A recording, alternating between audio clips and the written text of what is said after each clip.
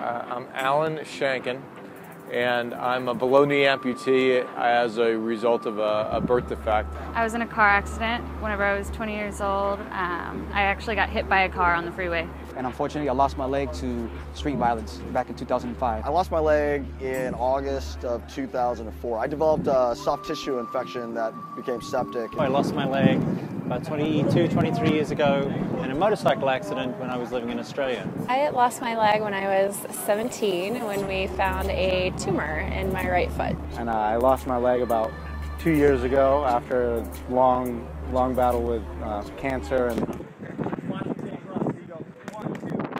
When you get this group of amputee athletes in a room, the energy is unbelievable and inspiring, and that's what we're trying to harness and allow them and push them and give them the resources to do those type of activities and events and use that energy that they have.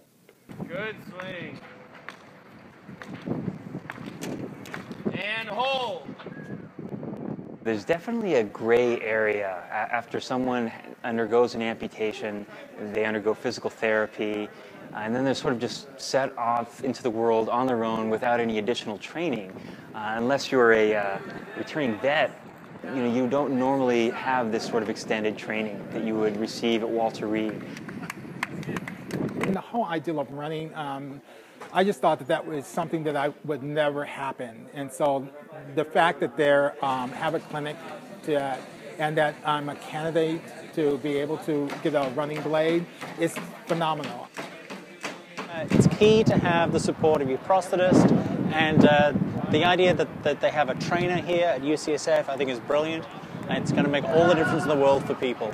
Once I got in contact with Matthew, then I met Alex, the whole team. We work together really well, and they give me everything I need. I can call UCSF and I can get in the same week, and they'll schedule an appointment for me, and I show up at 1 o'clock every time, and they'll take care of me.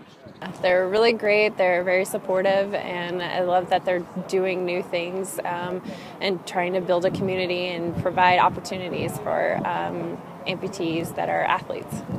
And they got me moving. It was like I told Matt, I want to run and I want to move, and he said, okay, that's what we're going to do. And now we're here.